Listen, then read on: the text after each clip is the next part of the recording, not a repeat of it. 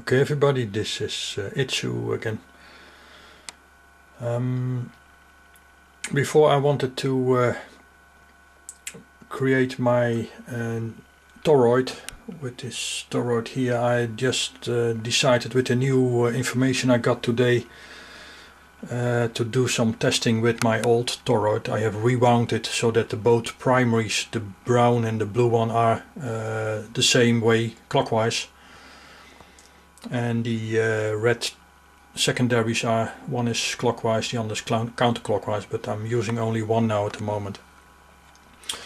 So I hooked up directly from my TL494 to the two MOSFETs separately on each heatsink, and I have on one output of the secondaries I have this 60 watts 220 volt bulb, and also I have the yellow probe across it to measure what kind of signal there's coming from.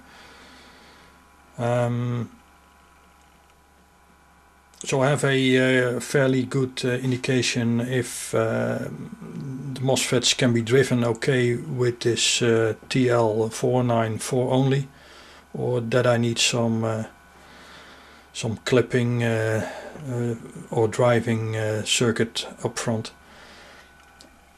I am driving with 12 volts and I will show you the amperage when it's running. It's about 8 amp. So I have a considerate amount of input, but I don't know the waveform, could be pulsing, so I'm not sure. I will make a snapshot of the signals I've got. I have one probe on one of the gates. This is the red probe, which is on one of the outputs of the TL494, the other is exactly the same, and I have the yellow probe across the bulb and across the secondary, so we can check both signals. I will have to make a quick run and then a stop, and then I can examine the result on the scope. Okay, there we go. Well, that was normally the signal I've got. The only problem now is that I have to make a stop on the scope, and I need a third hand for that. So let me first connect the signal.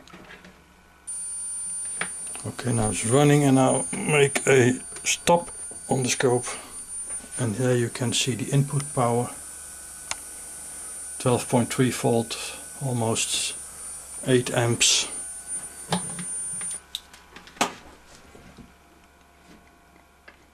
And what else I want to show you is the bulb is slightly glowing. So from the 80 watts input there's not much left, but that's okay for now. The MOSFET's getting slightly warm,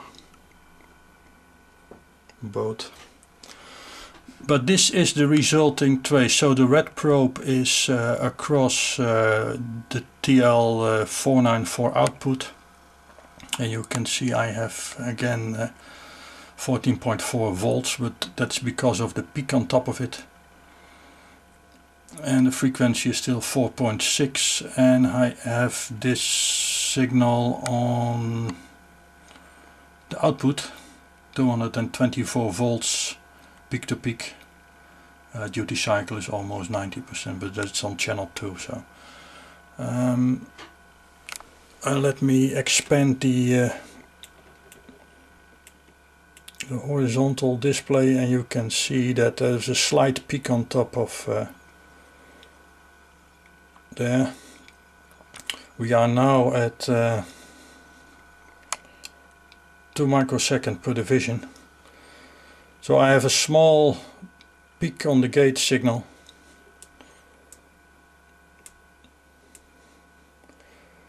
And I have something here, I'm not sure what that is, but I think it's an artifact from the signal below. So this is the signal I measure. So hopefully this is a good signal to keep driving directly the TL494 with the MOSFETs. And I think the lack of power is because of the small amounts of turns, 2 turns, compared to the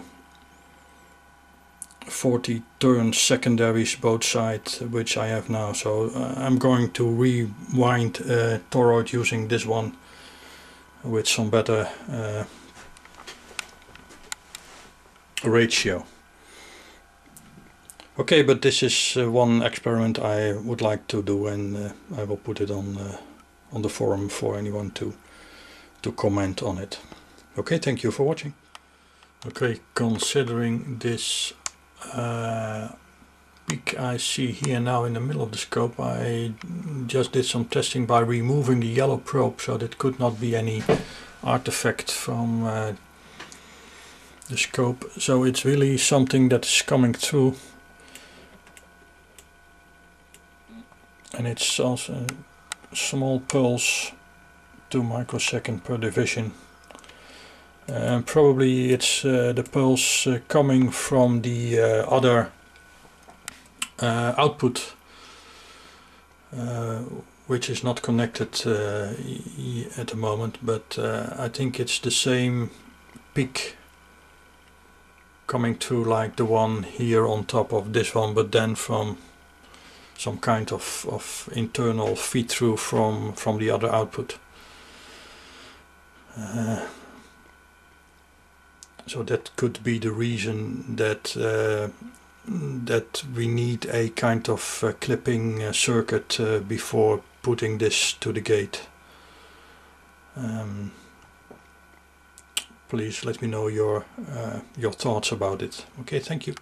Okay, and to be complete, I removed the MOSFETs now, so we only have the TL494 running, and I have again both probes hooked up on the output. And we can see here again the 12.6 volts signals coming from.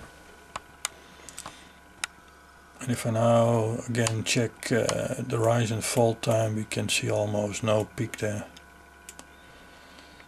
This is again the 1 microsecond per division.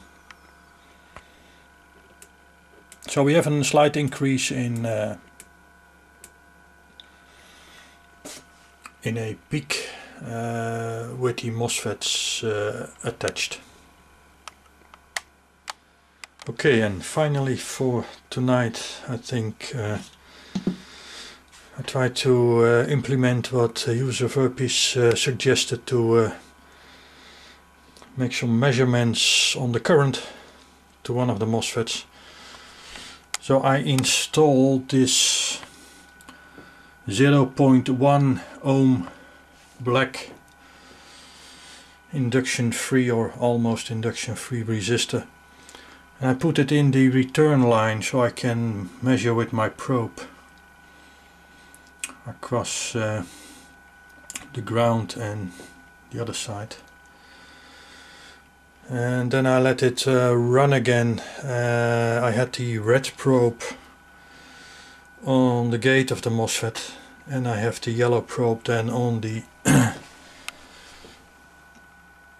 what is it, the drain.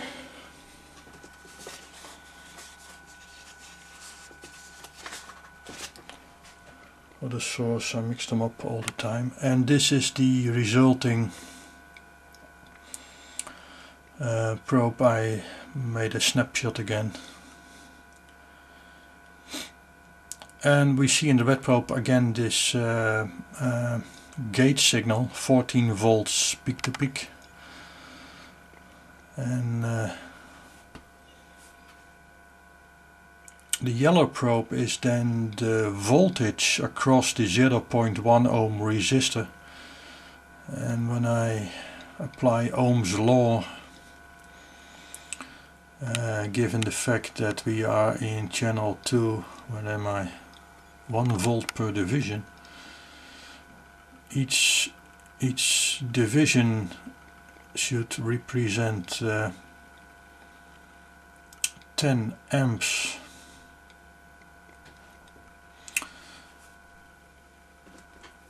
So I can see here that that when we turn on the MOSFET, I have something like 8 amps, and then I have some I think this is the inductance, and then it goes up all the way till, well, must be about 15 amps or something, and then a little bit coasting, and then the same happens when it goes down. I'm not sure about the interpretation of this. Let me give you the figures. So we have peak to peak 2.36 volts, and this is 1 volt per division, and I can expand the signal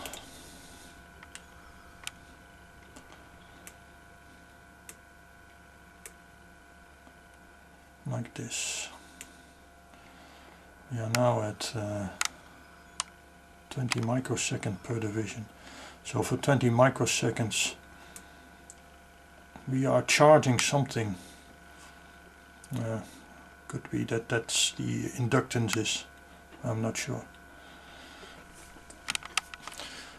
Okay, but anyway, if these amperage are what they are, 8 and 15 amps, then that's a lot of current. So I think I have to